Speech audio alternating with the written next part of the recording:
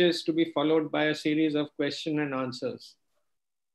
The Mumbai branch of the Institute of Marine Engineers, India, is indeed indebted to the Director General of Shipping for partnering with us for the last many years, or shall I say many decades, to enable a technical meeting after each MEPC session.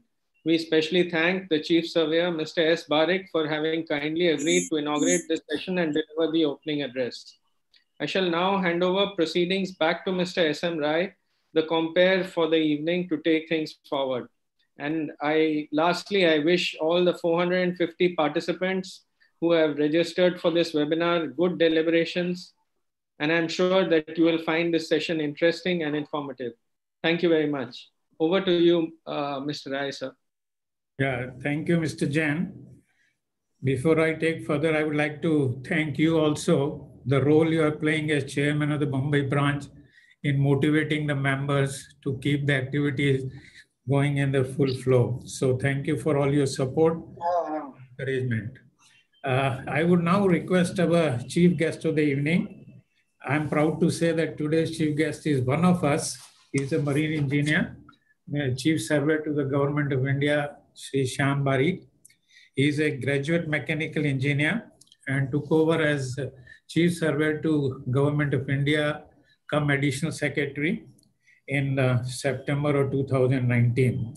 It is always a privilege, as I said earlier, the directorate associates with us in briefing the stakeholders in the industry after every MEPC meeting to let the industry and the stakeholders know that what is in store and what is coming forward in the coming years. So I would request Shri Barik, sir, please inaugurate today's webinar with few words from you. Shri Barik, sir. Thank you very much. Am I audible?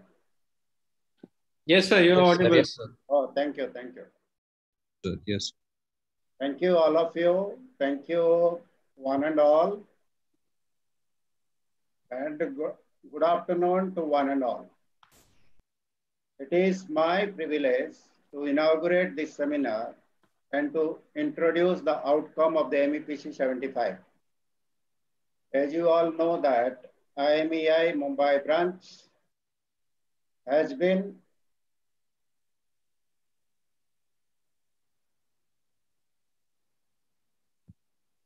there is some problem, internet problem.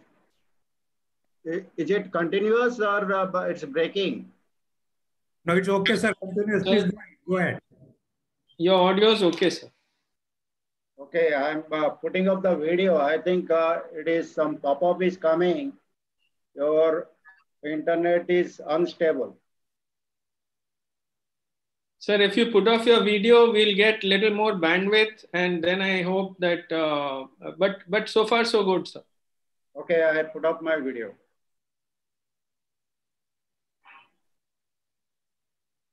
So as you all know that IMEI Mumbai branch has been organizing seminars on the outcome of MEPC meetings every year. But this is the first time on a virtual platform being conducted due to COVID. I appreciate and congratulate IMEI Mumbai branch for this. These seminars have proved very informative to the stakeholders to keep them apprised and aware of what is being discussed at IMO and what is likely to emerge on the shipping environmental front in the coming years. Dear friends, senior colleagues, and dear colleagues, global warming and environmental issues have taken center stage during the last few years. And it is encouraging that shipping is not slow in taking measures to tackle this global warming and environmental degradations. As a matter of fact, shipping remains the most organized and regulated sector in efforts to protect the environment. Because of its global nature, even though shipping is one of the lowest carbon emitter in terms of per ton miles of cargo carried, what is going to impact the climate change is the total emissions from the sector. No matter whatever we do to reduce emission, it will not be enough till such time we develop zero emissions technology with no pollutants emitted to the atmosphere. IMO's fourth GHG study highlights that GHG emission from shipping is projected to increase by up to 50% above 2018 levels by 2050. The study shows that total greenhouse gas emissions from maritime shipping rose about 10% from 2012 to 2018. Indian government and the administration are alert and sincere in its approach to ensure all practical measures are taken with due consideration to the fact that trade is not unduly impacted and remains competitive.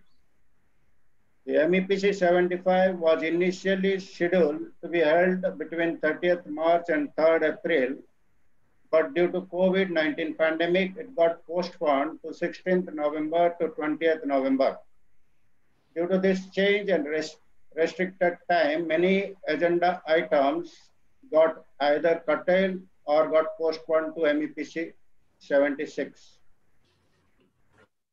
A core group at DGS consisting of DGS MMD officials and representatives of the industry and stakeholders had held several meetings as always to finalize views and stand of India to be presented at MEPC 75. Thanks to all of them.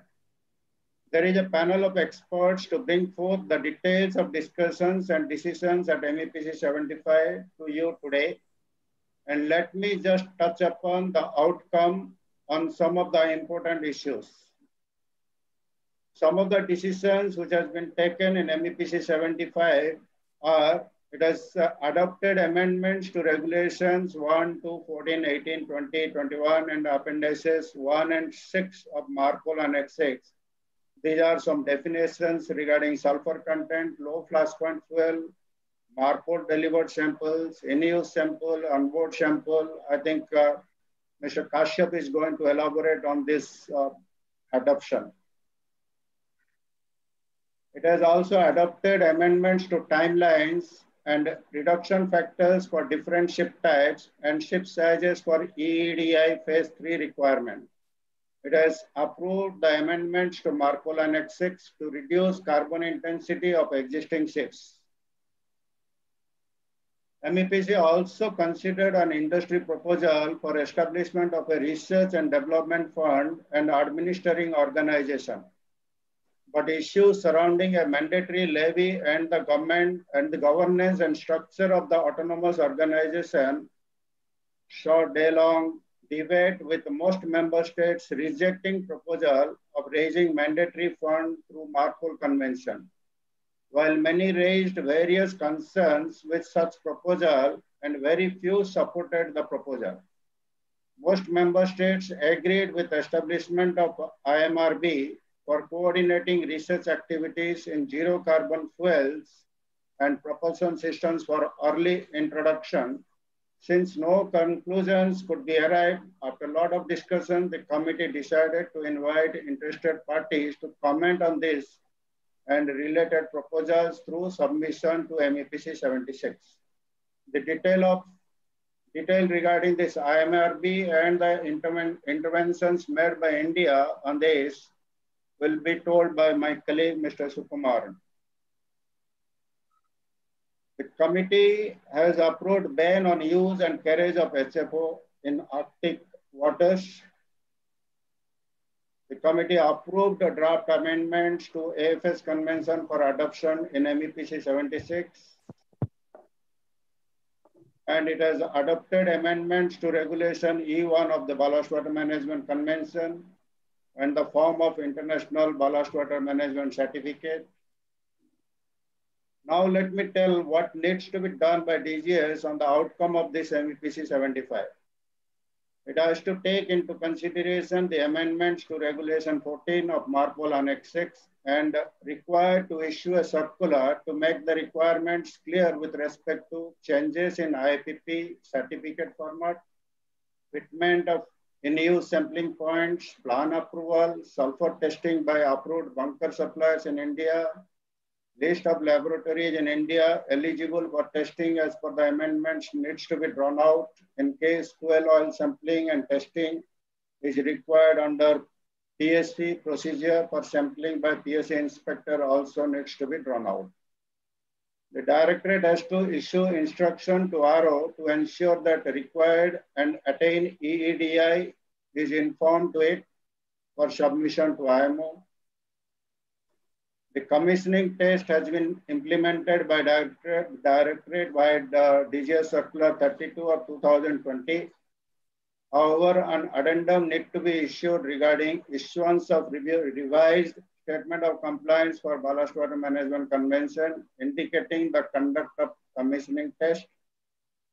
And it has to prepare a paper on the impact of a levy on fuel oil for setting up a IMRB to be submitted to MEPC-76 with all of your cooperation and industry participation. And we must try to take support of as many members as possible. And prepare, discuss with the stakeholders and submit national action plan to IMO. Happy to know that all Indian delegates to MEPC-75 are attending this seminar. I thank all of them, including all those who are contributing constantly from behind the scene for their constant support and cooperation. I'm sure they will contribute for the success of this seminar. All the panelists are seniors and seasoned and will apprise participants about the issues deliberated during this online meeting of MEPC-75. I wish you all the best for a lively and fruitful discussions and deliberation, and thank you all. Thank you, sir. Parik sir, thank you sir. for your briefing. And particularly, I would like to thank you for the support and confidence that you have reposed, or the director has reposed in the Institute of Marine Engineers, and would like to place on record our appreciation of conducting this core committee meeting in the directorate at regular interval before proceeding for MEPC meetings in London. I'm also thankful to you for including a representative of Institute of Marine Engineers among that delegate members. So my special thanks to you, and we continue to look forward to the support of you and other officers of the directorate. Now, as you mentioned, today we have very seasoned senior panelists among us today who have been representing India for years now at the IMO. To start with, I will call our lead panelist and a senior official of the Director General of Shipping, Shri Ajit Kumar Sukumaran, to be the first to outline challenges on environmental issues in shipping and speak on International Maritime Research and Development Board and the fund. Shri Sukumaran is a mechanical engineer graduate, did his post-graduation in maritime operation management from IIT Kharagpur. He is with the DGS for 17 years.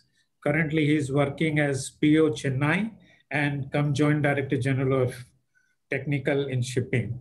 I had the pleasure of attending few IMO sessions with him, and we look forward to his enlightening us. I would request Sukumaran sir, if you can give a brief about the overall situation or environmental requirement on the shipping, because this issue is going on for almost 4 decades now, and every time some amendments keep coming. So while amendments and details will be taken up by the other panelists, I will specifically request you to just give us a brief scenario about shipping environmental issues and about the Research and Development Board and the fund, because that has created a lot of ripples and some opposition, particularly about the news that bunker would be subjected to a special levy for this fund. It will hurt the ship owners. So I would like to hear from you that what transpired at MEPC, sir. All yours, sir. Welcome. Thank you, Rai Saab. Thank you, Barik Saab. And good evening to all, one and all, and the group.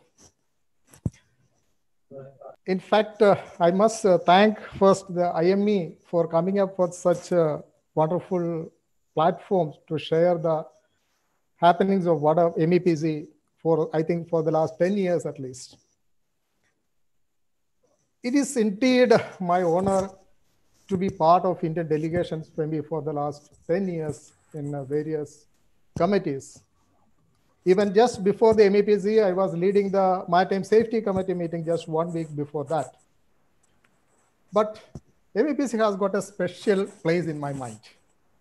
Why? Because first of all, the kind of technical expertise the committee has got, the kind of depth of deliberations which it takes place, and above all, its impact on the international shipping, not from the environmental point of view alone, from the technical point of view, from the commercial point of view, and even from the social point of view. Mind you, out of the 53 conventions IMO has, more than 21 are related with the environment, stressing the importance of MEPC. So this year also the 75th MEPC, as usual, had been very active. So the general discussion which has happened, Barik Saab has already explained, and who will be dealing with. But I think Raizab has already given me the task of IMRB, one of the most discussed topic, or perhaps one of the most controversial topics today. And I think it is going to be so for at least for several MEPCs in future as well. Because my experience or our experience is that once a decision has been taken from some group, it will come through. That is what the fact MEPC, despite of all its democratic nature. Now, before explaining what is IMRB and what are the positions which India had taken at IMO and the reason behind that, I think as Raizab had mentioned, I must just give a brief background. I'm not going to give a complete pollution background of shipping, but on the GHG background and how the India's position is being arrived at.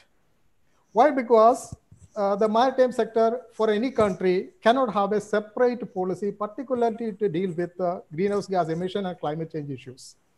So in India also, our policies, particularly what I mean is that the maritime policies has to be in line with the policies of the central government or government of India. So there are certain fundamental bases on which the policies of the government of India has been evolved in all international climate change negotiations. First, our position has been well clear that today's mess of the issues created by the greenhouse gas is not the creation of developing countries like India, but decades and perhaps centuries of over-exploitation and over-industrialization by the developed nations. That is why the United Nations Framework Convention on the Climate Change, that is UNFCCC, the paramount committee which decides the climate change negotiations, through its Kyoto Protocol, has identified Annex 1 and Annex 2 countries. Annex 1 countries are largely developed countries, and Annex 2 is largely developing countries, including India. And there is no mandatory limit, a quantified mandatory limit of emission for Annex 2 countries. On the other hand, there is a mandatory quantified limit for the Annex 1 countries. That is why the popular term of the CBDRRC, common but differentiated responsibilities and respective capabilities, came into force itself. So that means there is a common responsibility for the entire maritime nations, but there is a difference in that responsibilities. In effect, the developed countries has to have more responsibilities and more larger ambitious contributions towards the limiting environment, the climate change, greenhouse gas or other emissions. That is one point. Number two is that, if you're seeing the 2007 figures or the latest one figures, if you're seeing the annual emission from India happens to be, greenhouse gas emission happens to be around 1,331 million tons of CO2 equivalent. That means it's around 4% of the global emission. And see that depending upon our population, the 4%, how low it could be. But the other thing is that our position is well established that the per capita emission of the 2010 of the world is 4.22 tons. On the other hand, the India says that our per capita emission will not be more than 4 tons even in 2030.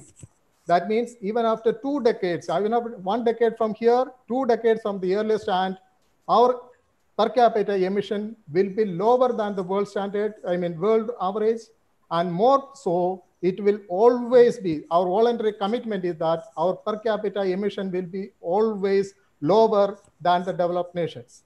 In effect, if the developed our counterparts is putting up ambitious projects, ambitious proposals for reduction of emission, naturally it will put a cap on developing countries like India, and we will abide by that.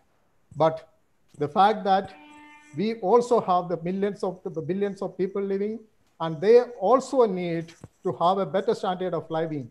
Once one sector of countries have achieved a better standard of living, then uniformly implementing such limit and strangulating the development activities of developing nations is not at all acceptable for India, countries like India.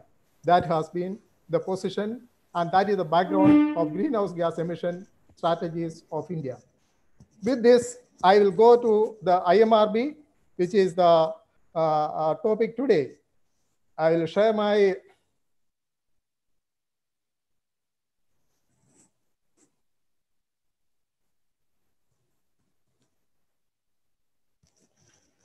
hope it's clear.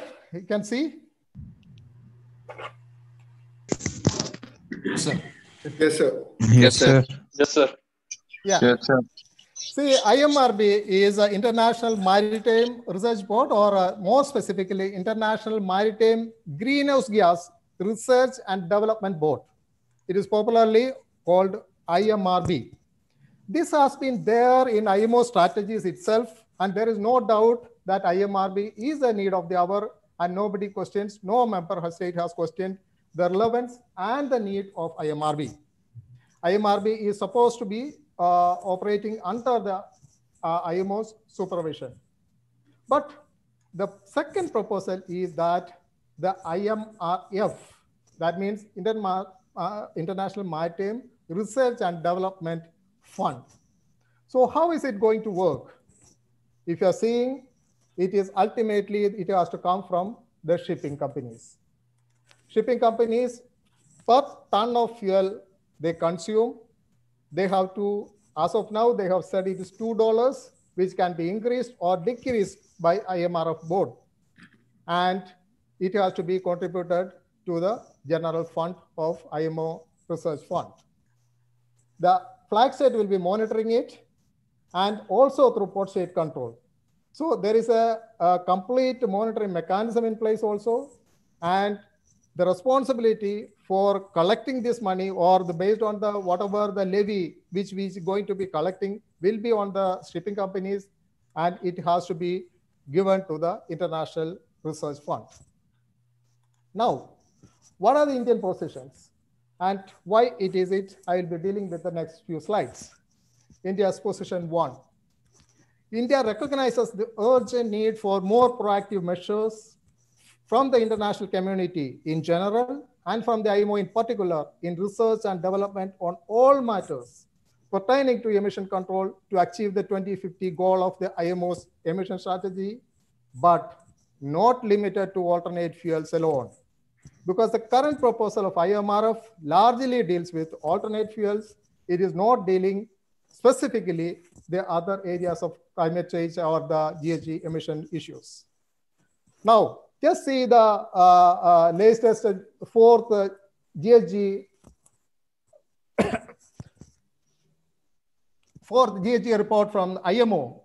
If you're seeing, you can see that the fourth GHG study presented by MEPC in IMO in MEPC-75, perhaps the most authentic document in this sector, international shipping is estimated to have emitted 1,056 million tons, or about 2.89% of the global emissions of CO2 in 2018, a marginal increase from 2.76 in 2012.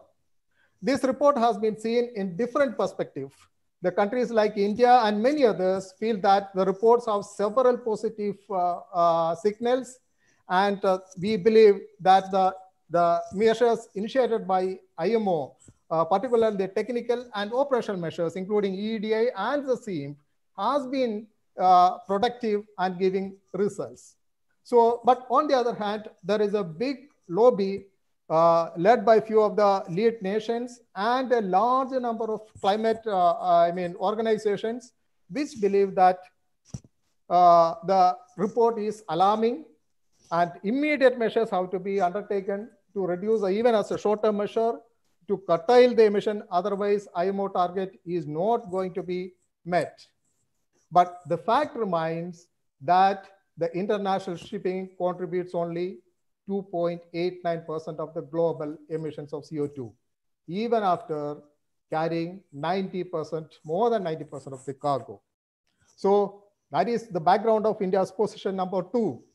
The concern and responsibilities towards climate change and reduction of GHG emissions in general, and the efforts for cleaner fuels in particular, are global issues and need to be addressed collectively and not by shipping alone. In an already strained business environment created by COVID pandemic, this kind of mandatory contributions exclusively imposed on shipping, we are afraid, would deny the shipping industry a level playing ground and may make it less competitive compared to other transport sectors, which are currently not subjected to any such mandatory contributions. Gentlemen, as Raizab was telling, the environmental credentials of shipping is unmatched. Perhaps we are the only transport industry which has got mandatory provisions for energy efficiency control. Similarly, several other measures as such we have taken as landmark steps which no other country, no other sector can match. That is why before coming up with more and more regulations, we have to be cautious that industry is sustained at all. So we already have the Green Climate Fund, a unique global platform established by 194 governments to respond to climate change. And there are several other governments and fund managers already providing funds to promising technologies for development of zero carbon fuels. Hence, this delegation feels that it should be the first priority of the organization to endeavor that maritime sector receives its deserving share from such already available funds, prior embarking upon a new standalone fund for maritime sector, that too to deal with a universal social issue. Gentlemen, as I earlier mentioned, greenhouse gas issue is a global issue and it's a global social issue, not a shipping issue alone. And when we are considering, we have to think that it's in a holistic manner. The central fund of greenhouse fund is a huge phenomenal fund, and it is our right to have, as a performing industry or performing sector of the transport industry, we have the right to have adequate share from that fund, and that should be our priority before having something of our own and on the research and development fund. Now, when we see the Indian maritime sector, just see, as per 2007, India's GHG national inventory by Ministry of Environment and Forest, the maritime sector's contribution is only 1.431 million tons of CO2 equivalent, which is approximately 1% of transport emissions and 0.08% of the total national emissions. Gentlemen, the transport emission, the major emission in India comes from the energy sector. Transport sector, in fact, contributes only around less than 9%, precisely around 8.7%. And out of that, only 1% is by shipping. That means it is much, much less than what is contribution from other sectors. So you just see the second biannual update of the United UNFCCC by Government of India. That is in 2018. Just see 2,607 million tons is the total. On the other hand, in the foreign section, it is only 1,266 million tons. That means less than 0.0202% only. So in such a scenario, that is what the background of India's position number 3. It is essential for the committee to take note of the concerns of a larger sector of the shipping industry, that the rising tide of new environmental rules and regulations in shipping in the current scenario may prove to be detrimental to the industry, which is yet to recuperate from an unprecedented financial glut which we currently facing.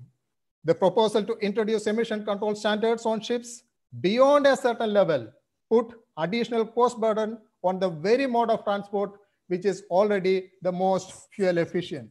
Therefore, there is an urgent need for pragmatism and amid dire economic circumstances to avoid a very real danger of creating a barrier to future investment in shipping. Now, just see how the fund is going to be there. Just, it is an International Maritime Research Fund, and from where it will come? It will come from the shipping companies, that means ships. Each ship has to contribute to the fund based on the fuel each consumes. Now, it is considered to be around $2 per ton as of now. And it will be, it is considered that around 250 million tons per year is traded in bunker sector. That means around $500 million per year. And in a project considered to be for 10 years, it is a 5 billion proposal, which is not a small money.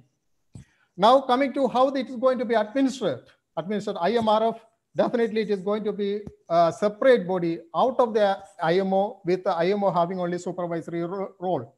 It will be governed by a board of directors, and it will be decided by a chairman. And chairman will be nominating the members. But the question is, who will nominate the chairman or who will select the chairman? It is left to the Secretary General.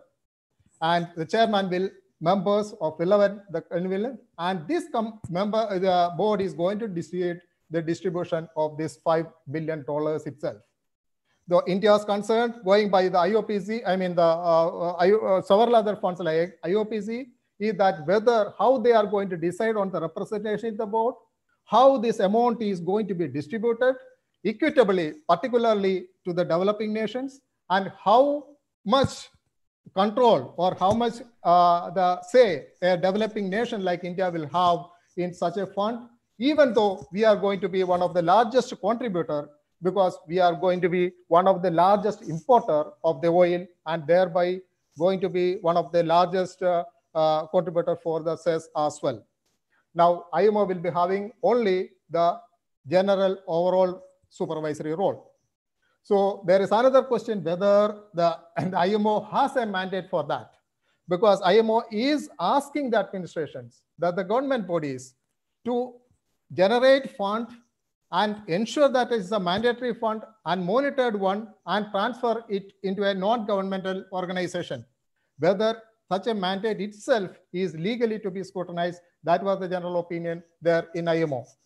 Now, that is what the background of India's position number 4. We also have the concerns on the quantum of the fund that is proposed to be raised to ensure its equitable distribution among less developed nations.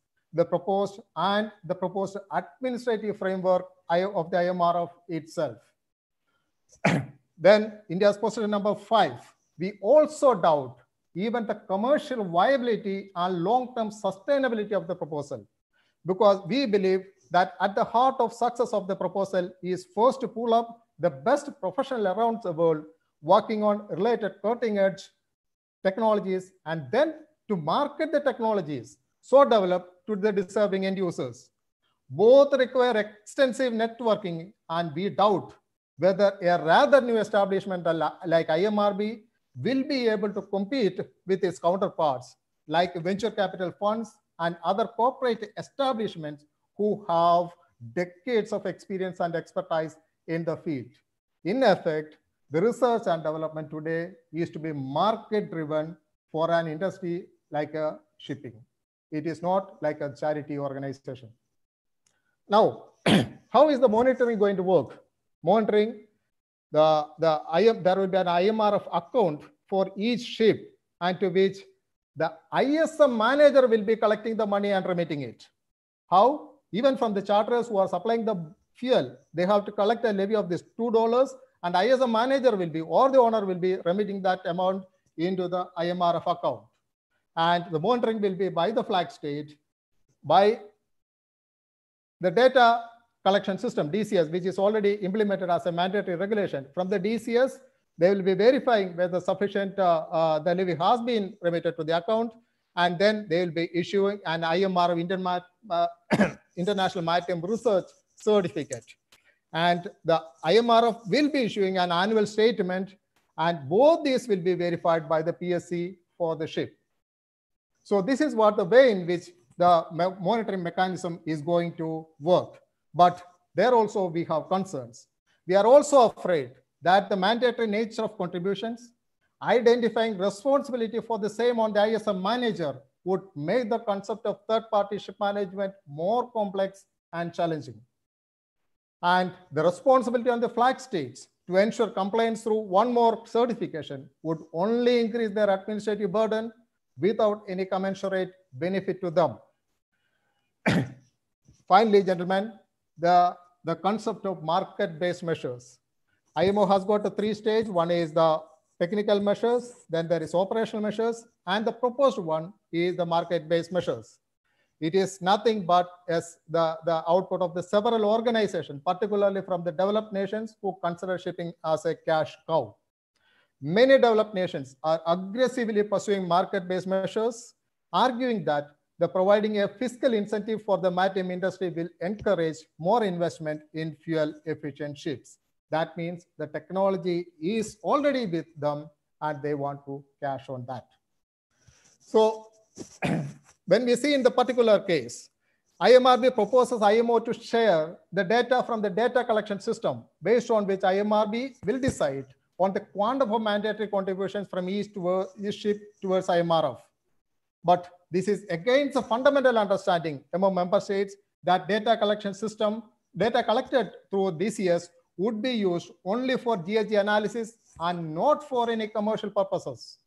That means IMRF is nothing but a market-based measure which the committee has already kept in abeyance. So in the position number 8, we would appeal to the committee not to reopen the discussion on the topic of market-based measures, which has been consciously kept in abeyance due to strong reservations expressed by several member states that it is likely to breach their already committed national obligations under various WTO instruments, inter alia, the General Agreement on Tariff and Trade 1994 in existence among various member states. Further, India believes that the introduction of market-based measures without ensuring a level ground would distort the international shipping market against the shipping industry of developing nations, which are yet to be equipped with the novel and emerging technologies for the implementation of current environment regulations from IMO itself. India therefore reiterates its position that any further regulatory interventions from IMO, including MBM, can be undertaken only after a detailed study on the impact of the existing technical and operational measures on the maritime sector of developing nations and underdeveloped countries. India's final position. See, with the specific reference to the concern expressed by few esteemed members regarding equitable distribution of benefits of fund to SIDs and LDCs. Fundamentally, if the fund is created, how it is going to be distributed? If it is to be merited, it will go only maybe one side or it may be in a distorted way. So we would like to draw the attention of the committee to Regulation 23 of Charter 4 of MARPOL Annex 6 and Resolution MEPC-75 adopted by the committee after extensive deliberations, whereby the committee had recognized and acknowledged the financial, technological, and capacity building support essentially required by developing nations to effectively address the climate change issues. We believe the resolution stands hold in the case of IMRF also, if it is finally materialized. Ladies and gentlemen, to conclude, the climate change negotiations are taking place against a backdrop of an increasingly globalized and interdependent world economy. Development must therefore remain at the center of the global discourse and should not impose conditionalities or additional burdens on the developing countries. It must not sharpen the division of the world between affluent north and impoverished South and justify this with a green label. Gentlemen, as our former Prime Minister mentioned, our people have the right to economic and social development, but they also want clean water to drink, fresh air to breathe, green air to walk, and clean oceans to trade. Thank you very much. Mr. Sukumaran, thank you so much for dealing at length an issue which has been bothering the stakeholders in the industry because of the likely imposition of a taxation on the bunkers, and nearly a fund of over $5 billion would have taxed the industry greatly with adverse impact. As we discussed earlier, and I'm happy that the Indian delegation took it up in the right manner and very forcefully at MEPC, that this GHG emission by shipping is below 3%, and to burden the shipping alone would not be fair. So I'm really thankful to the delegation this time, and to you in particular for taking up in such strong measures at MEPC. So thank you so much for your submission today, sir. Our next presenter today as a panelist will be again one of our seasoned and a regular member of Indian delegation to IMO, Sri I.N. Bose, who is a 1971 DMET pass out. And he worked with IRS till 2007. And currently he is advisor to GESCO. And he has represents INSA in MEPC meetings, and has the privilege of authoring even 2 books on energy efficiency, which I must say is a credit to him. Mr. Bose, my request to you would be to keep to the time schedule, because as I find we are actually overrunning our allotted period already per panelist. But I learned that GHG emissions from ships in the form EXI and CIA were approved by MEPC this time. And some new rules have also been introduced for EEDI. Can you explain them in brief, just keeping an eye on your watch as well? So Mr. Bose, pardon me by rushing you through, but I'm sure that you will be able to project the deliberations at MEPC this time. Mr. Bose, Thank please. you. Thank you, Mr. Rai. Good morning, good afternoon, good evening to everybody. First of all, I'd like to thank Institute of Marine Engineers for once again organizing this particular seminar or webinar now, highlighting the outcome of MEPC. This particular, can everybody see this slide I have put up? Yes, sir. Yes, sir. Yes, yes. Okay, thank you. Sir. This was a very unique experience. I mean, doing online. This is the first time MEPC had online meeting, and it was timed from London 11 o'clock to 2 o'clock in the afternoon, which was not too late in Eastern Hemisphere and very not too early in Western Hemisphere. And meeting was supposed to be finished in about 3 hours. That was the council directive, but almost every day it went on for 4.5 hours. And on the last day, it went on for 6.5 hours. When we finished at 10:30 in the night, it was 2 o'clock in the morning in Tokyo and New Zealand, even beyond there that time. So it was quite different, but it is not that on the 5 days we took all the decisions. There has been 2 informal meetings hosted by IMO over 5 days period. And apart from that, we use this MS Teams and these kind of platforms to deliberate among like-minded countries, which has never happened before. We used to do it through correspondence, but this time we could see everybody and it was much more useful.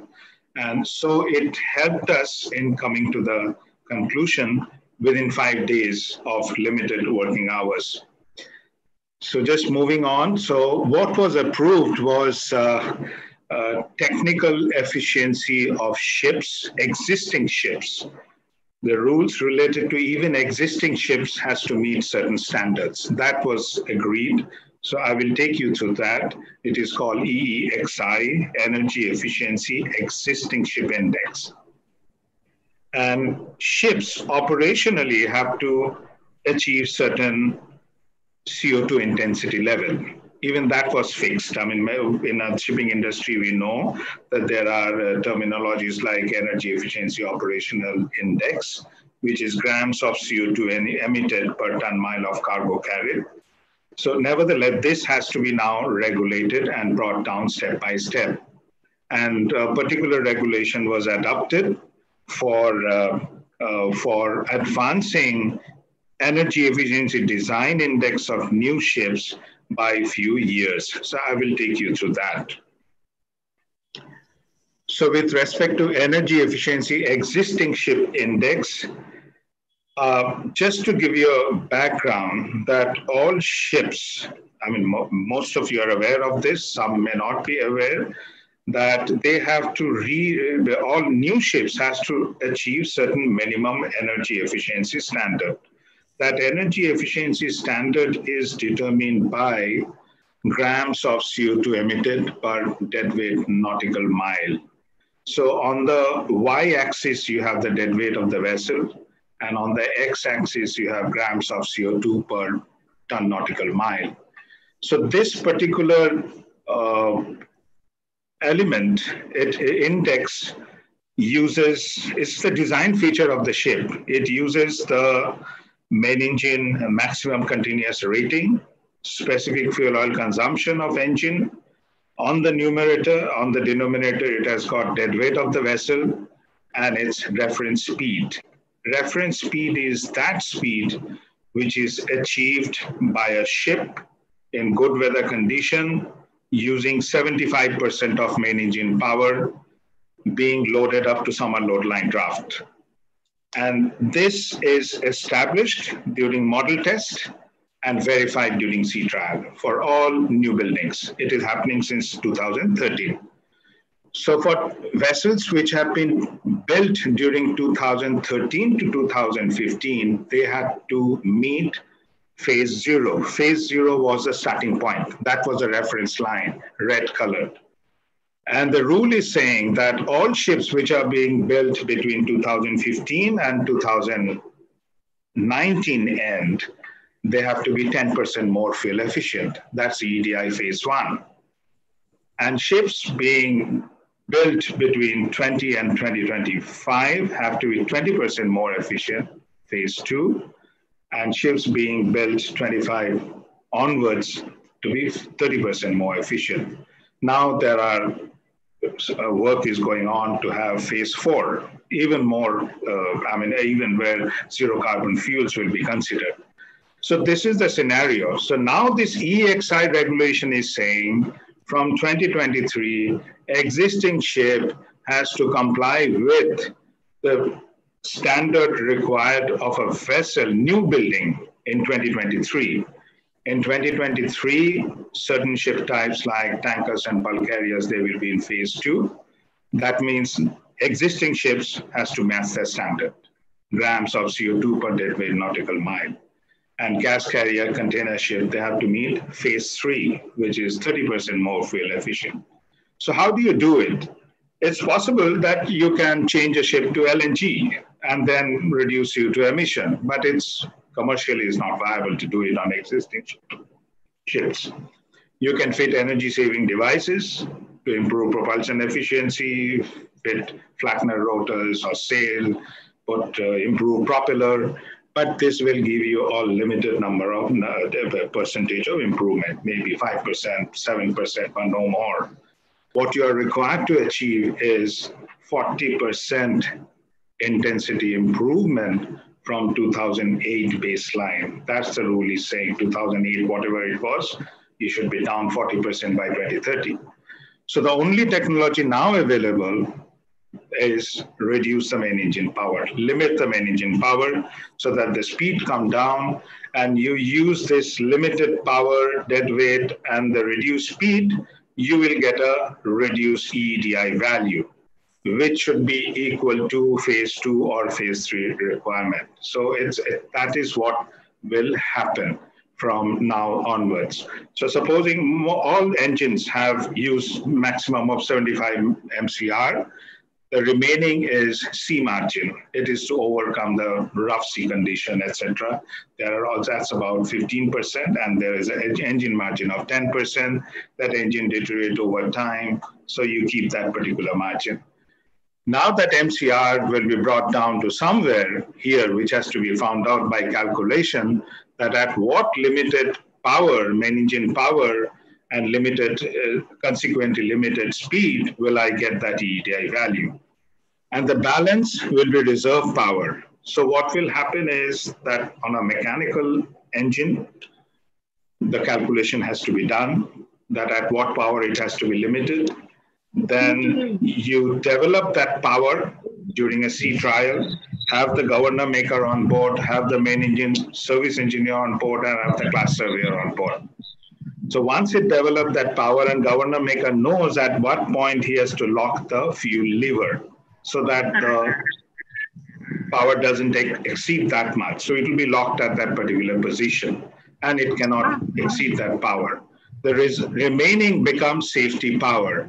So for example, a Cape-size vessel, its full MCR may be 18,000 kilowatt, and the calculation may show that to achieve EEDI phase 2, you have to reduce the power to 12,000 kilowatt. So when you reserve 2,000 kilowatt, but there is a caveat in the rule that if the ship faces bad weather condition going through piracy-prone waters, then master has the right to remove that seal and take out that lock. He gets full access to 18,000 kilowatt, but he has to log it down in the logbook, not logbook, it's a record book, power limitation record book, inform flag state, inform next port of call. And then once that exigency is over, you have to revert back to that power limitation, put the seal back, put it down in your official logbook, inform flag state, inform next port of call. So this is the only way you can achieve that. And this rule was particularly approved. So here you can see the initially of a ship. I have explained this through a Cape-size example, so I don't take you to this, I just skip it. So all existing ships are to meet EEDI phase 2 or phase 3 requirement applicable to new ship. Why I am saying is phase 2, phase 3 is that certain ship type it is phase 2, and for certain ship types it is phase 3. I will show you which are the ship types which has to meet phase 3. EEDI calculation, EEXI calculation has to be reflected in EEXI technical file. For individual ships, compliance has to be verified at the first annual, intermediate, or renewal International Air Pollution Prevention Survey falling due after entry into force of the regulation, which will happen in 2023. That means in 1 year, 2023, almost 33,000 ships have to achieve compliance. New International Energy Efficiency Certificate with supplement will be issued, showing what is the required EEXI value of that ship, what is the attained EEXI value of the ship, and the fact that the vessel has a verified EEXI technical file. For EEDI compliant vessels, EEDI technical file will serve the purpose of EEXI technical file. EEXI is EEDI, same formula, different calculation guideline in recognition of the fact that all data may not be available on existing ships. It's most unlikely that you will find in a 1997 or 2000 built ship to have a speed power curve with scantling drafts. Some of the better shipyards had it, but most didn't have it. You will have it in operational draft. And in some ship, it just may be missing. It's a second-hand acquisition. So for that, in the guideline, they have given an empirical formula to derive the speed power curve for a ship of that deadweight of that ship type. So that is how it has to be included. So currently a draft guideline exists, but the detailed guideline will be developed from now until June next year through correspondence, and it will be approved by next MEPC in June 2021. Okay, moving on. So these are the reduction factor. Bulk carriers generally 20 to 200,000 deadweight tonnage, 20% they have to reduce. EEDI phase 2. For gas carrier, larger gas carrier, it is phase 3. And for the smaller one, it's phase 2. For tankers, phase 2. Container ships, phase 3. Largest ones, 50% reduction. Because it is those ships were originally designed for very high speeds. They don't need that kind of speed. So the power is being reduced so that the emission intensity comes down by 50%. So these are the various things that will be there in detailed rules. Okay, moving on, just a case study. Ship A, it is an EEDI ship built in 2016. Main engine power is 7,770 kilowatt. Its reference speed is 14.6 knots. Its achieved EEDI value, grams per ton mile, is 4.58. And the required EEDI phase 2 is 4.98. So 4.5, it's already less than the required. So this vessel has got to do nothing. It need not do anything. It's operate as it is operating today. It complies with the requirement. Ship B is a pre-EEDI ship built in 2006. The main engine power is 14,280 kilowatts. Reference speed is 14.7.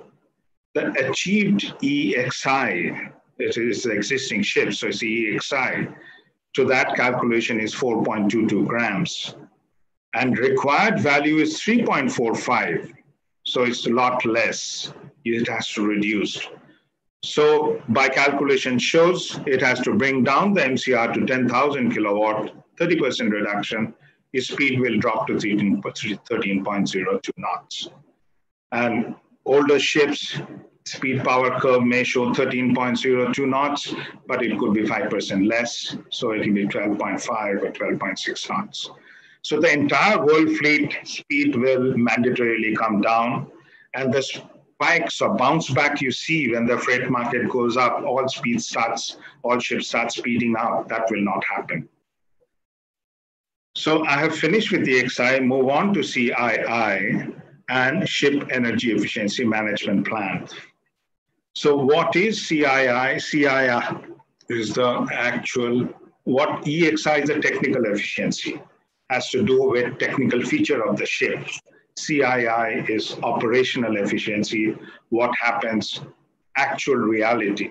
I mean, the grams of fuel consumed in a calendar year, how much distance it has moved actually, and what's the emission per unit cargo work. So there are various units available, matrices, annual efficiency ratio, AER, distance, time. Which one will be used for which ship type, it will be decided from now at June next year. Nobody knows, but we have a generally good idea that annual efficiency ratio will be used for the ships which carry cargo. Ships which do not carry cargo, probably it will be per nautical mile, per hour, or something like that. Those industry association has to highlight or tell us which is right for them. Just to give you an idea, that for the entire shipping industry in 2008, the AER value was 7.4. It has been established through a study by IMO. This figure has to be reduced by 40% and bring it to 4.44. For the world shipping has to reach this particular target. Now, how this will happen, in 2008, whatever the value was, so for every ship type and ship size range, different CII values will be established based on what it was in 2008 and what it is in 2019, because 2019 is an important year. From this year, all ships above 5,000 GT are required to submit their annual fuel oil consumption, annual distance sail, and annual sailing hours to IMO, reviewed by Flagstate. And IMO has got all these data. So they will be using this data to draw a reference line that for various ship type and ship sizes, how much CO2 emission per unit transport work. So that will be, that's from 2019, it will be projected to 2023, and then 2030, what has to be achieved. So this value in 2008 and 2019 will give us what we have to achieve in 2030. And then this dotted line is the actual line which has to be, but ships cannot operate within a particular CO2 emission intensity. There are bad weather days, long ballast passages, long anchorage stay. There are fluctuations. So that is recognized. So a band has been put, plus minus 10%, 15%. We don't know how wide this band is going to be. So every year, ships have to submit their return with respect to CO2 emission and carbon intensity achieved. And that will be, and a certificate will be issued to that ship saying that you have achieved this. And ships will be rated A, B, C, D, E based on in which band they fall. And ships rated E in any calendar year, that means it's emitting too much compared to what it is supposed to emit. So it has to give its corrective action to the flag state. If flag state is happy with it, then the ship can continue sailing. And it has to corrective action means how the ship is going to come down to C rating. But it is not a mandatory issue as yet because we still don't know what these bands are. So no rules can be made. So until 2026, it is going to remain like this. And in 2026, by June next year, we will have all these figures. And then we will be in better position to see how the CII is working. Because today we have, as owners, we have no control over the ship. It is on time charter. It all depends on how the charterer operates the ship. The ships which are in B band, they are superior, and A are the best, most efficient ships.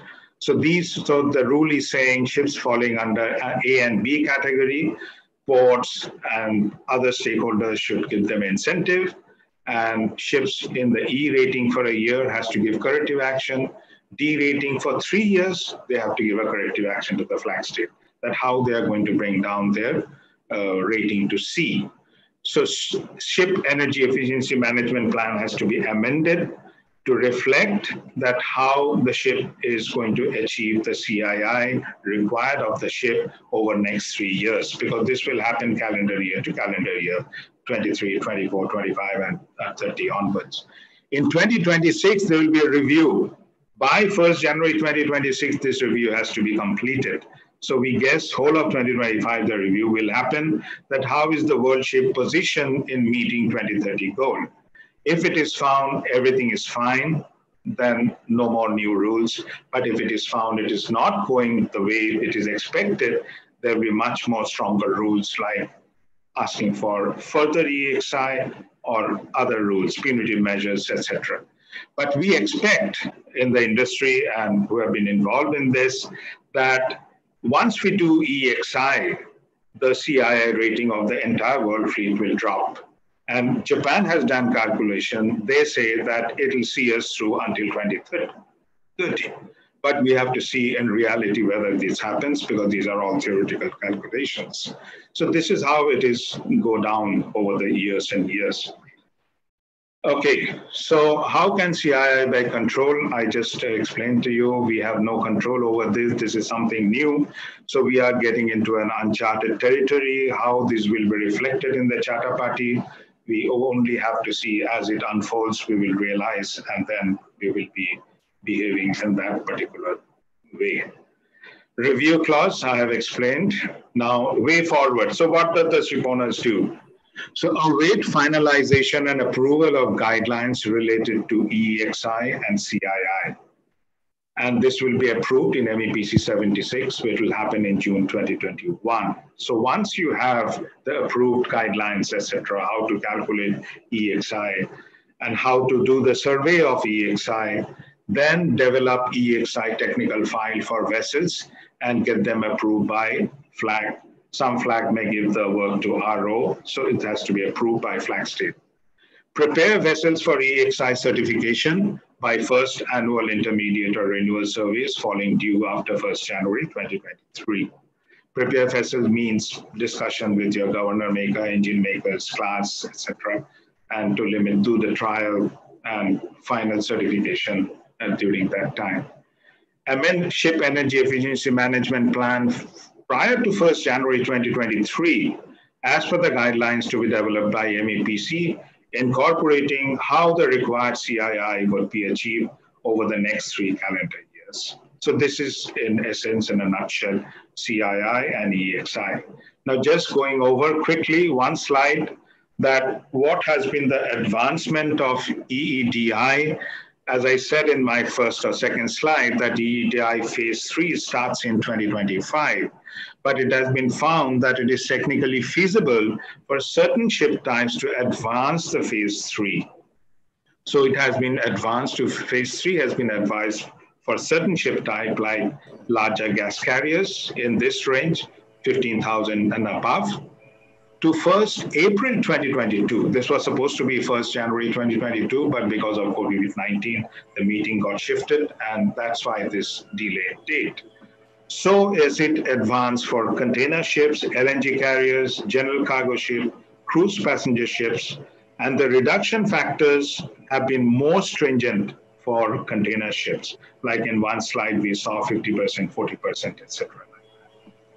So thank you very much. I hope, Mr. Isop, I have met your, I don't know where my timeline has gone. Thank you very much for the opportunity. Mr. Bose, thank you so much. I mean, as always, you have been very informative. And I know only I feel sorry for the stakeholder and shipping, what is going to be future challenges, because you are going to have annual efficiency and carbon intensity also to be monitored. So these are going to be real challenges. So thank you so much for your presentation. I am always a little concerned that in all these our webinars, we are always having little less time, and there's so much to learn and discuss and know what actually is transpiring at IMO and elsewhere. So thank you so much, Mr. Bose, again. And my next panelist, what I'm going to call is Mr. Mishra. He is 89 passed out from DMT and serving 9 years from 1998. Currently as Vice President and Head of Operations. Of Mr. Mishra. For last many years, he was posted in London, and he too has been a very regular at the IMO meeting. Mr. Mishra, I will cut short your assignment today, and I will limit only to ballast water management amendment with a question to you, that though this convention came in 2004 and entered into 8th of September 2017, how is it is we continue to keep getting amendments and new challenges or new modifications every time? I will also like to deal in a very brief that AFS convention also has come out with some amendments. So just give us a brief that what actually transpired. Mr. Mishra, please. Okay, thank you, Moderator Mr. Roy, and good day to all distinguished colleagues and friends. And I would also like to thank Institute of Marine Engineers India and basically DG Shipping for giving this opportunity. As MEPC-75 mainly has dealt with short-term measures and which has been fully covered by Sir Ian Bose, sir.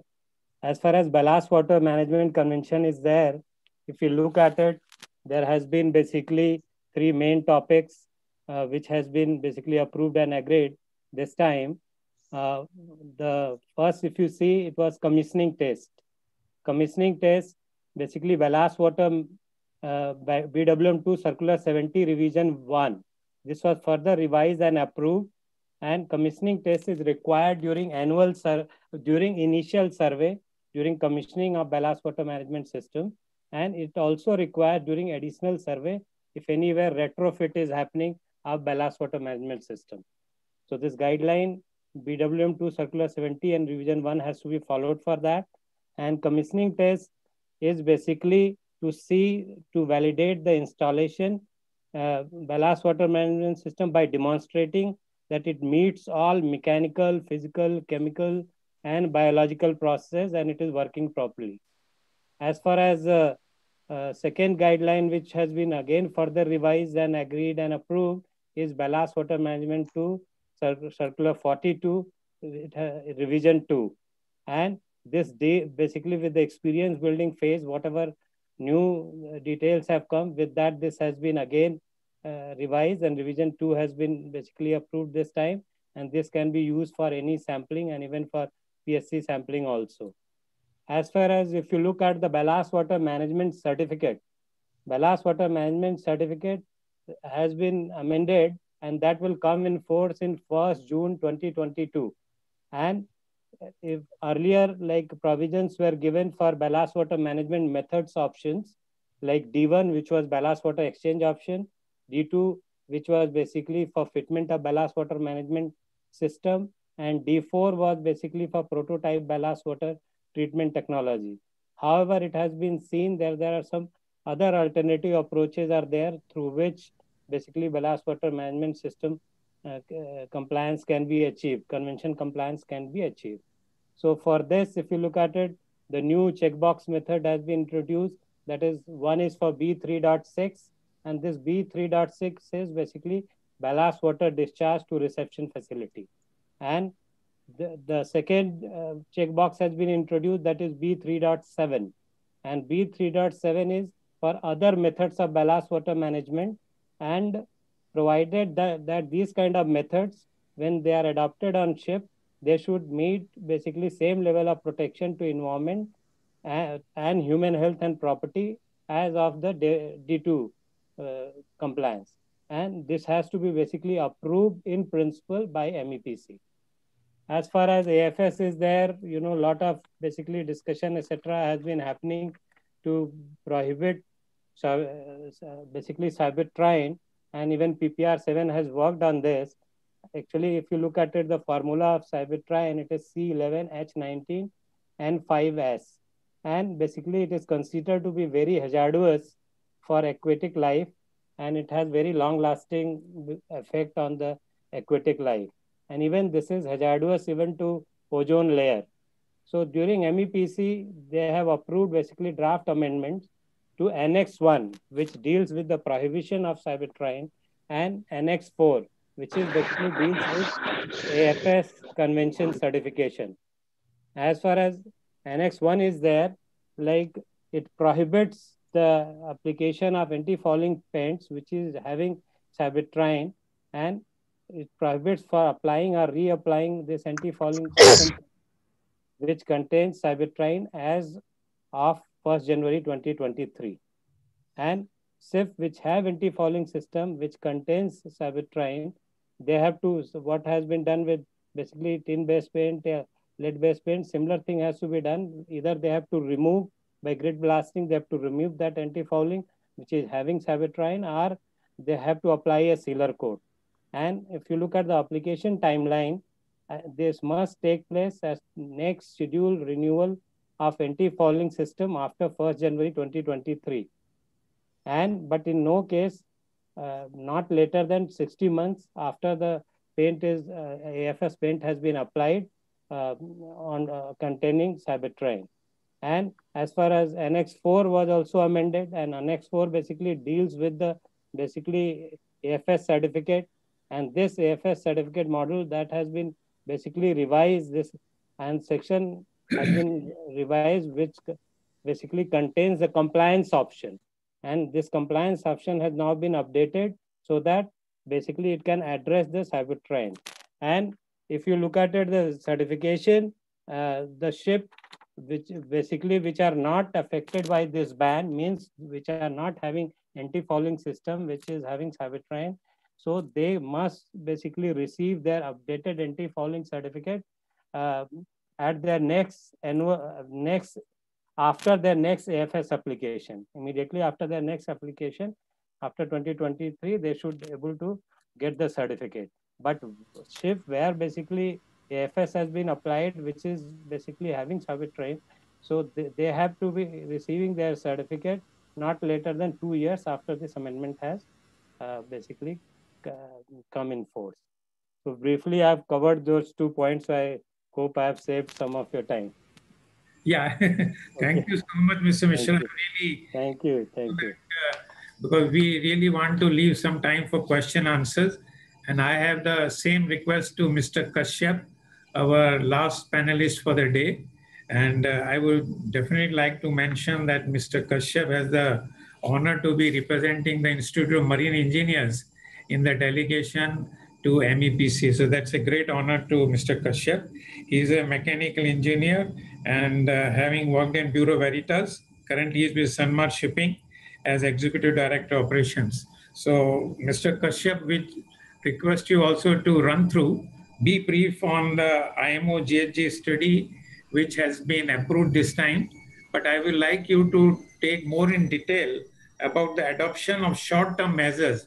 Or there are some questions already raised about what is being done on the existing ships.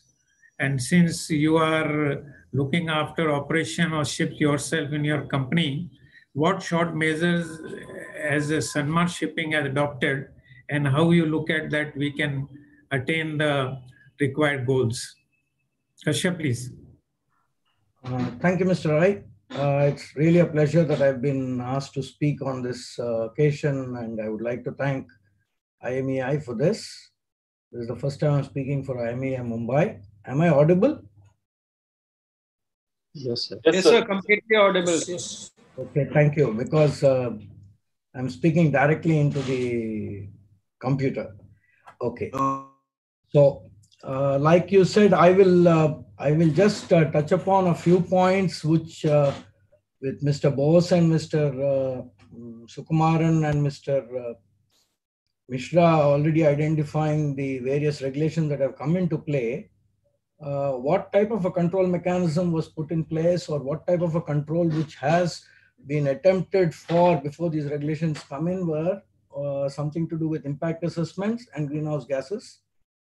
The fourth greenhouse gas study. So I just prepared 2 slides. I won't go into the details of the slides, but I'll just try to share to you so that at any given time, you people might be able to ask questions based on what you can see on that.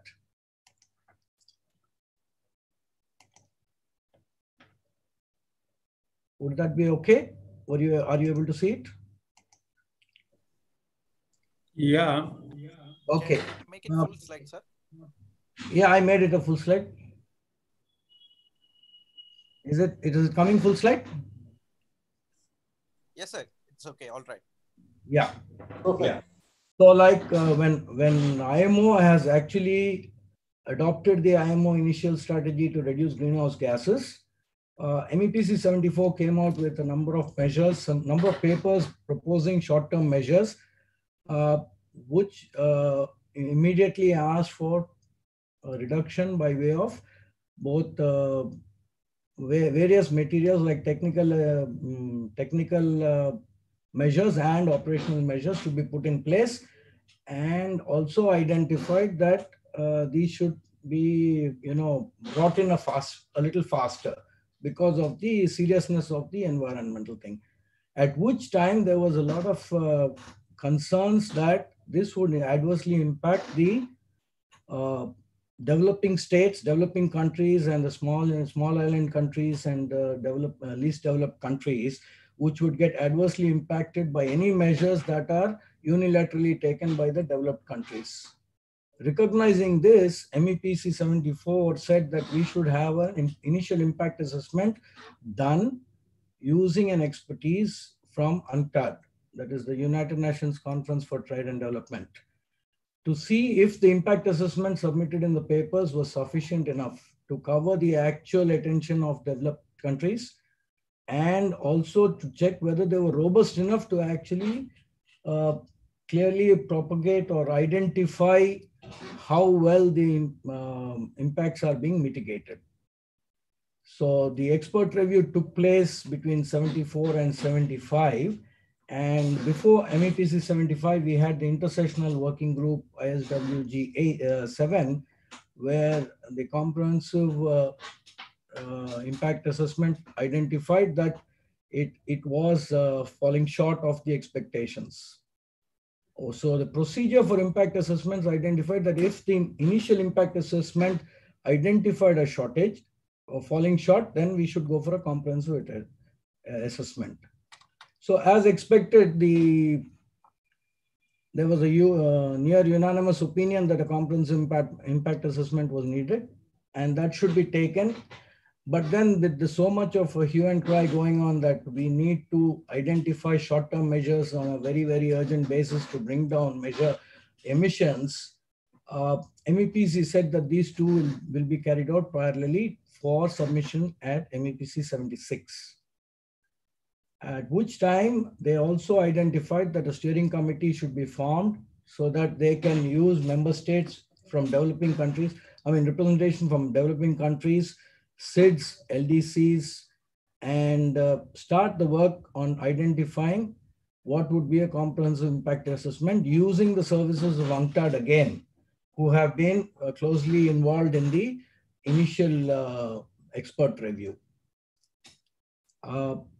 What they also identified that if they have put this impact assessment in place by 76, it would also give sufficient time for us to tweak any of these short-term measures which we are trying to implement in 2023 and fine-tune them so that we can slightly mitigate any adverse impact. That was what was on the impact assessment, which was like a control mechanism on the regulations that are being brought in.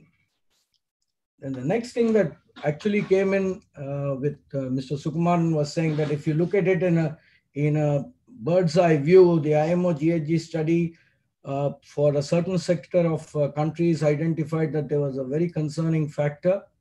And for certain sectors of countries, we found a lot of positivity in it. So I will try to put the 5 points which I found very positive, which should give us some heart to say that our short-term measures which we are trying to implement from 2023 are in the right way.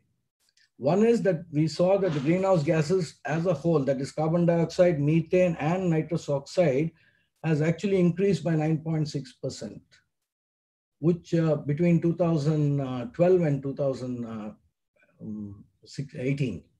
But if you look at only the CO2 emissions, if you see in table 1, between 2012 and 2018, it has increased from 2.76 to 2.89. Like Mr. Sukumaran had already showed it, it is a marginal increase. And when they use the voyage-based calculations, now voyage-based calculations is the CO2 emitted irrespective of the type of the ship for a particular voyage between two ports. Before, as compared to the IMO GHG study 3, which used a vessel-based thing, that is emissions based on type of vessel. We found that there was a 5.6% increase, but it was lower than the total shipping emissions, which has been nearly constant over a period, that is around 2%, which seemed to be a very attractive or a encouraging metric. When you look at the actual positive metric of the IMO 4th GHG study was that the carbon intensity across the shipping has reduced quite a bit. Like the metrics which they have used were AERs and EEOI, that is the annual efficiency ratio and the energy efficiency operating index. Both of you showed substantial reductions. As you see in table 2, the last two columns which I have highlighted are clearly identifying that there was at least a 21 to 30% reduction in the carbon intensity. So all is not so bad as it looks. So let's look at the positives of the 4th IMO study. There has been an increase in emissions during the period of study, but there was definitely a decoupling between the emissions and the international increase in marine trade volumes. Because between 2008 and 2018, there has been a lot of increase in trade volumes, whereas the expected emissions has definitely not been such. So that is a very positive sign. This is very encouraging because it indicates that whatever measures we have taken till now, that is, seen voluntary movements and, targeting a little better planning and other things which we have implemented and seen have shown some positive effects. Along with the bunker prices which brought down speeds and things like that, we have been able to keep the emissions lower in spite of the increase in volume trade. So this only encourages us that the present long-term measures which have been approved in MEPC-75 will definitely provide further emission reductions. Now, the study, if you go into a little more detail, had compared 3 periods. A period 1990 to 2008, where it showed that the emission growth was in sync with the growth in seaborne trade. And that means they were directly coupled. That with an increase in seaborne trade, there was an increase in emission. But what was encouraging was between 2008 and 2014, the emissions, in spite of the growth, indicated that there was a drop. So this is very, very encouraging because it shows that even in spite of the growing sea trade, the emissions have dropped. That is a clear indication that they are now independent of each other. Having said that, in 2014 and 2018, between 2014 and 18, they found that that improvement, the rate of improvement was slightly lower. So this clearly gives us a way forward, saying that we now need mandatory short-term measures, because till now we were doing it all on a voluntary basis or based on bunker fuel costs or based on time available for the voyage and all that. So instead of that, we are trying to put in short-term measures of mandated short-term measures so that we will definitely achieve the requirements as stipulated by 2030. So another thing which came out of the decoupling of the trade was that the increased installed power and the fuel consumptions against the general trade pattern continued on a reduction in operating speeds, by operating speeds. That is clearly showing that speed was a key driver for control of emissions. This is one of the reasons why limiting speed engine power has taken up the technical expertise for EAXI. Taking 2008 as reference, if you see, then we have an overall EEOI and AER reduction in bulk carriers, something to the range of 31%. So if you look at the 40% target, which is achievable, which is required to be achieved by 2030, I think bulk carriers may not be taxed too much with the implementation of EEXI, but definitely there will be an impact, which we will have to weather by way of lowering speeds. Similarly, like in oil tankers, we will definitely look for a reduction of nearly 20% of reduction of speed. But it is not going to just straight away take the ships off the trade, but will only put us at a slight disadvantage, which I think we can weather on till 2026, by which time we will know where do we stand.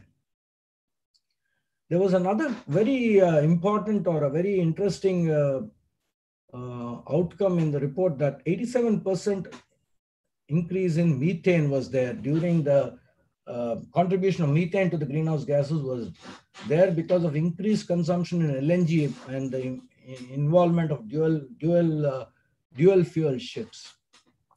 But that does not mean that LNG cannot be an immediate transition fuel. It just means that we need to do further investigation to see how we can reduce the methane slips. The study also identified many ways to improve energy efficiency or carbon intensity of shipping and grouped them under 4 different headings. One is energy saving technologies, which is already there in place today, where like in Sanmar shipping, we are using WED ducts, surf bulbs, PBCFs, using better quality hull paints and things like that. All aimed at ensuring efficiency improves at lower consumptions. Use of renewable energy, which is still in the nascent stage. Use of alternative fuels, that is still not in the making at all. And finally, speed reduction, which is definitely within our control. So based on this IMO 4th GHG study, MEPC approved the 4th GHG study for publication, with many of the delegates appreciating the new scientific method by which it was approached. I just put in a couple of slides saying how is this going to take us further. It would be that we will have an intersessional working group which will go into MEPC, 1 week before the MEPC on greenhouse gas emissions, wherein they will discuss all these guidelines which Mr. Bose was telling us, calculation of EXI, calculation of EEDI, calculation of reference lines. All these things will be identified there and finalized during the intersessional working group and put up for approval in the MEPC.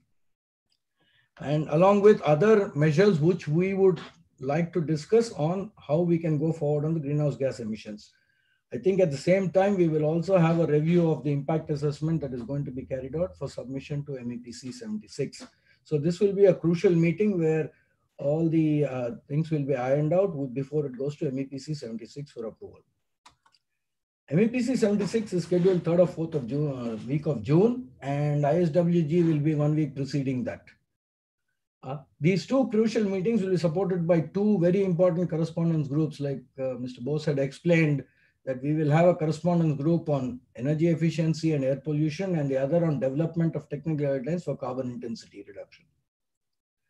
In addition to that, there will also be a comprehensive impact assessment carried out on possible negative impacts on developing countries, and in particular SIDS and LDCs. Focus of this will all be on greenhouse gases and environment.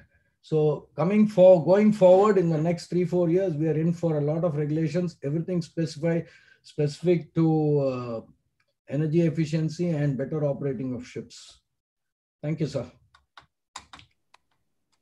Mr. Kashyap, thank you so much for curtailing your presentation, keeping our time schedule and question answer session also in mind. I would actually like to thank you for dealing with the 4th IMO GHG study, which also took many years to be drafted and then approved. And actually, I had asked you, but I think we'll take it in the question answer, that how the current ship owners are taking it up to reduce GHG emission on existing ships.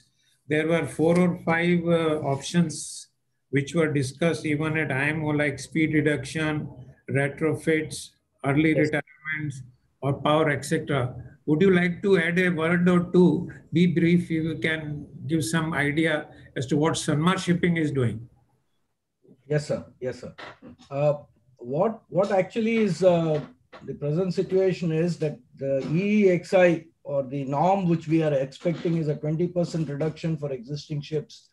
I mean, meeting the requirements of new ships which are going to be built between 2020 and 2024.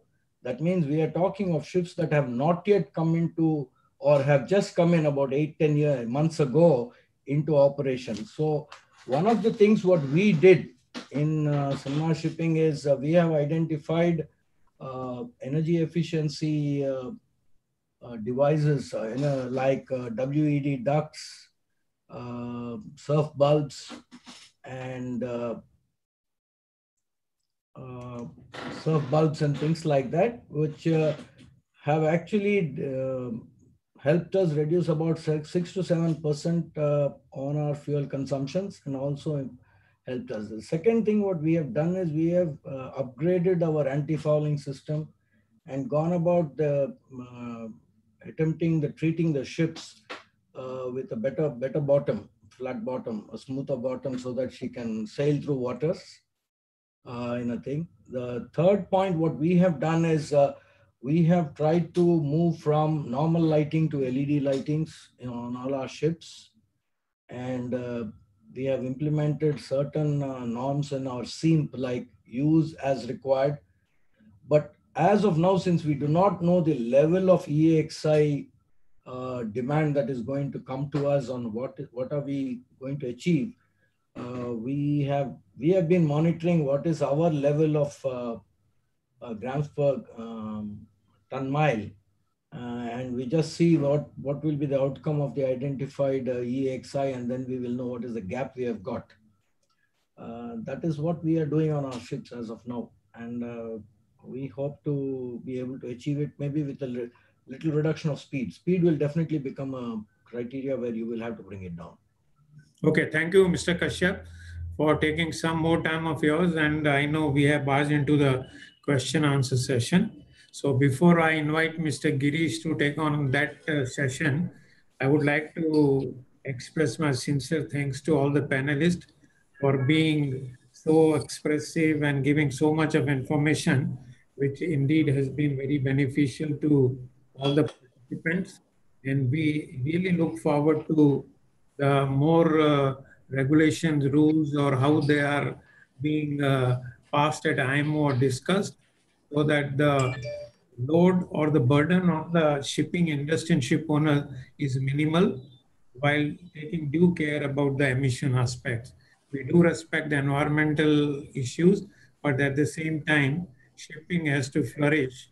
As Mrs. Sukumaran said, we are almost over 90% of the trade is by shipping. So this is a very vital link of the trade and must be given due credit. So with that, thank you all my panelists for being very expressive and supportive today. We look forward to your participation, support in future too. So Mr. Girish, can you take over the question answer sessions, please?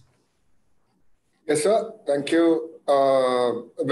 Since we are already past the the time, I will pose only one question to each of the panelists. The rest of the questions we will answer separately through an email. So my first question is to Mr. Ajit. I think Mr. Ajit made a very powerful presentation and has raised very valid concerns from India in IMO. Sir, considering, as you rightly mentioned, that since this research fund is likely to go through and possibly a sort of a CO2 tax regime may come in. So are there any sort of already discussions ongoing with like-minded countries, and also any counter proposal going from our side to IMO where, we could safeguard on how this money is spent and we get a larger portion of money and we get a say on how this, how it can be beneficial to Indian shipping.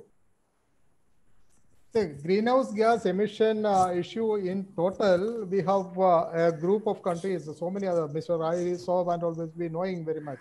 And I think Mr. Mahrotra, he was also leading the from 63 onwards, at least MEPC 63 onwards. We have a great support in our position there. And definitely, we will be working more for the MEPC 76 because even though we could have it stopped at this stage for the time being, it is definitely going to come back. And definitely there is going to be some market-based measures. There is going to be some levy or something of that sort in coming to either in the form of bunker or maybe in the tonnage, whatever form it could be. There is going to be some kind of fund generation required or maybe taking place. So how effectively the country can utilize such opportunities and both positively in a way, see if the fund is there, how we can have some kind of improvement in our research and development activities, how we can utilize that fund, that should be our priority. And for that, in fact, this kind of forum, so we appeal to all the members, particularly the members of the IME and all of the industrial stakeholders to come up with the proposals before next MEPC 76, so that we will have a more considered view. Particularly, we cannot, the shipping cannot have a view separate from the national policies. It has to be aligned with national policies. So a lot of discussions and deliberations are required. Definitely, it should be for the protection of our country as well as our shipping industry. Thank you. Thank you, sir. We will definitely take this up and we will take it up from IMEI side, what best we can do. My next question is to Mr. Bose. Actually, there have been a couple of very valid questions that have come up in the chat box. So the question, I think Captain Sagi posted it first. So we are talking about limitation of speed as a measure to reduce the carbon intensity from the vessels.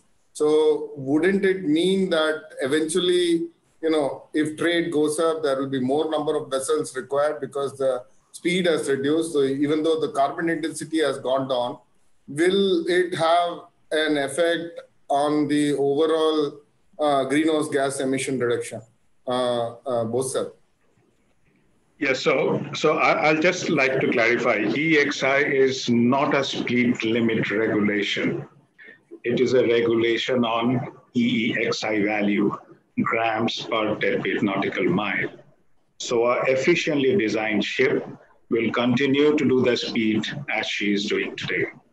Because I showed one example. I'm just a ETI phase 1 vessel. It can even earlier build in good designer, good builder, she can continue to do it. So yes, ships which are inefficiently designed, hull profile, etc., they will have a problem, and there the speed reduction, speed will remain low. So this is an issue. Yes, I mean, Japan, they have done very extensive studies of these 33,000 vessels of various ship sizes. And they have also identified that how many of the ships would require in each ship type above 40% power reduction. So, I mean, it's, and they have said that we don't know technical feasibility of that kind of reduction on those ships. So there could be a scrapping of a lot of inefficient ships. So, I mean, I don't know. I mean, Captain Sergey, his question is if the speed comes down, then how will it affect the, yeah, freight market will go up. There's a shortage of ships. So this is the only answer I can give at this moment. Yeah, understood, sir. My next question is to Mr. Mishra. This is, unrelated. It's a more a politically loaded question, sir, since you are now in London. What is happening as far as the emission trading scheme is concerned, and, which EU seems to be quite, what shall I say, intent on rolling out, and just feedback from your side. See, there is a lot of talk on emission trading scheme and all, and basically EU is going ahead with it. But the only thing what I would like to say for our colleagues and fraternity members, that you must have seen that, I mean, this all regulation with respect to emission, they started rolling out from 1st January 2013. And now, I mean, if you look at it, the June, I mean, for MEPC 76, June 2021, all guidelines will be there. And even correspondence group is starting from Monday, this Monday. So what is required for our, like all our members and others, that they have to now get down to, basically prepare the EXI technical file, because generally EXI is more or less on the EDI concept, and the draft guidelines are there. And after June, there will be only 1.5 years left. So more focus has to be there to get the EXI verification, preparing the EXI technical file, and basically learning the concept of CI, AER, and other things, and improving the SHIM. And even as IRS, we can help in preparing the ESI technical file and other things. Thank you. Thank you, sir. Thank you. Well, my last question is to Mr. Kashyap. Now, so far, we have been discussing, from a greenhouse gas emission perspective, whatever has been discussed has been, considering tank to wake, emission contribution. Is there anything that is being discussed which will sort of look at it from a well to wake perspective also, or is there anything that's being discussed? And because that will have a even bigger impact as far as shipping is concerned. Mr. Girish, there are a couple of things here which have been contentious issues, is that shipping as such, or ships as such, cannot be responsible for well till delivery. So I thought from time to wake would be the ideal thing, but there is a concept that the double counting will happen when there is emissions calculated. I mean, greenhouse gas emissions calculated from well to wake, well to tank, and then again the same thing will be calculated unless they are offset between the well to tank and then used from tank to wake. So this contentious issue is being under study, and there are a lot of views being expressed. We expect a couple of MEPC papers coming in on telling us what is the study, what is the result of such a study, that from well to wake, and how would they avoid double counting of the carbon credits, and how can shipping get offset with the double credits. So these are things which there's a long way to go on this. So that is why these short-term measures, the next seven years would be, I would say, more focused on short-term measures rather than thinking about what the greenhouse gas emissions which is happening ashore.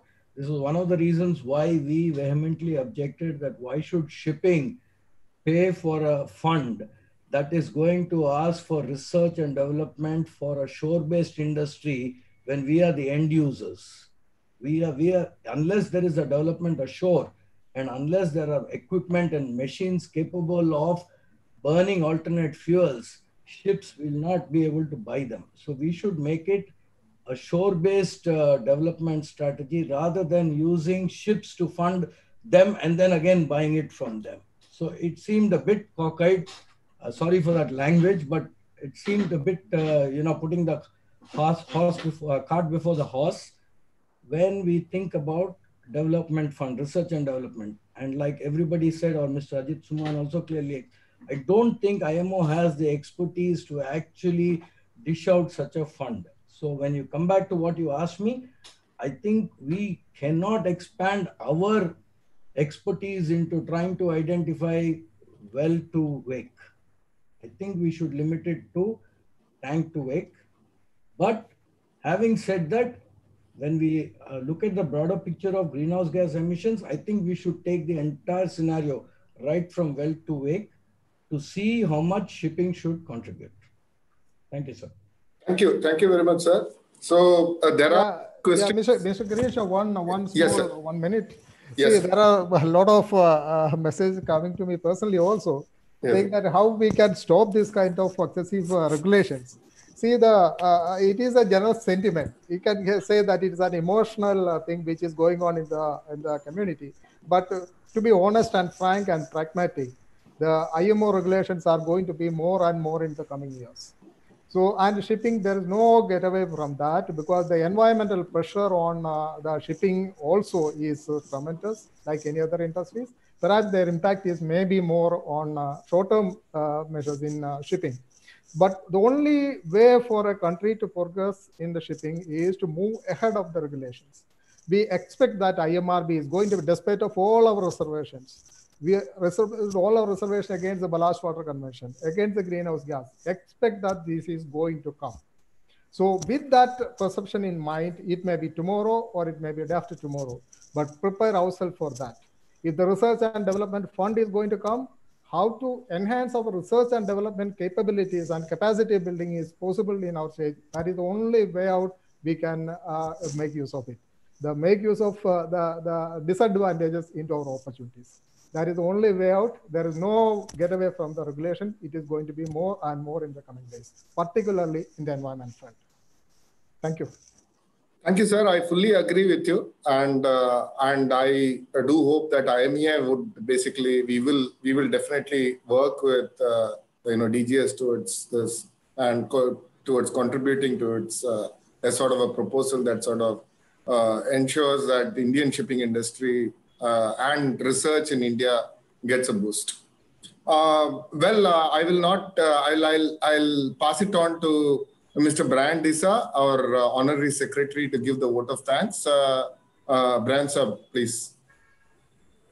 Sir, just Brian, before you start, I'm starting a poll. And whilst the vote of thanks is going on, I'd request everybody to indicate, to fill up the poll so that we can have the results for our perusal later. Thank you so much. Brian, all yours. Thank you, VK.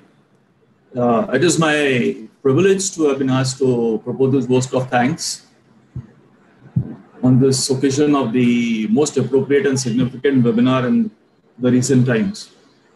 At the onset, I want to thank the IMEI branch and the executive committee. I take the opportunity to thank DG Shipping for the continuous assistance and support they have been providing the Institute of Marine Engineers at several forums like this.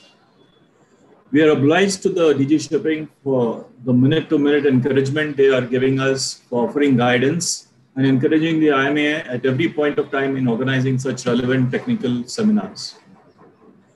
The Institute has taken various diverse matters at different forums, and DG Shipping has been at the forefront in steering us and promoting these various technical seminars and making it very proactive and adding value to everybody in the industry. I especially want to thank our chief guest, Mr. Barak, the chief surveyor from DG Shipping, for inaugurating the webinar and providing a brief on the happening at the MEPC-75.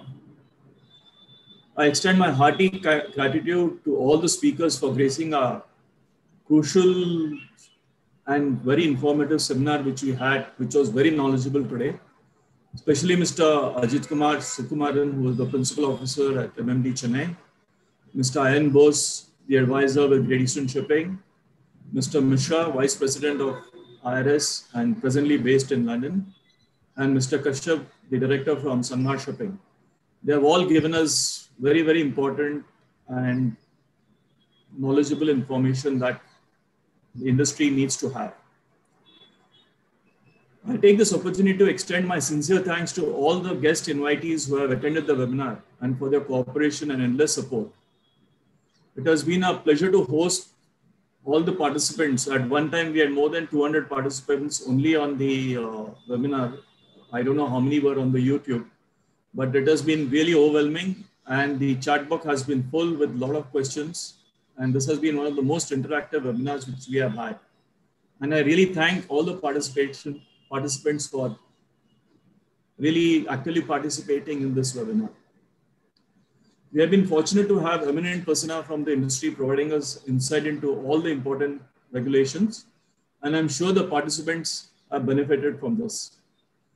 At this juncture, I want to thank our moderator, Mr. Rai, who has ever been the moderator for and mentor for all of us in the industry, and especially at IMEI, and Girish and his technical team and the committee for successfully having planned this webinar. Without the hard work and dedication, this webinar wouldn't have happened. I'm thankful to the Indian administration for rendering us with all the possible encouragement and toward organizing this event, and all the reverend speakers for their enthusiastic participation. Finally, I thank the chairman, the secretary, the executive committee members of IMEI who have greatly helped in organizing this webinar and making it a great success. Thank you all very much. Thank you, Brian. Just to announce the results of the poll, I think there was nobody who felt somehow that this needs improvement. There was 91% people who said it was very good. And more importantly, I think out of 130 odd, we had more than 110 people voting.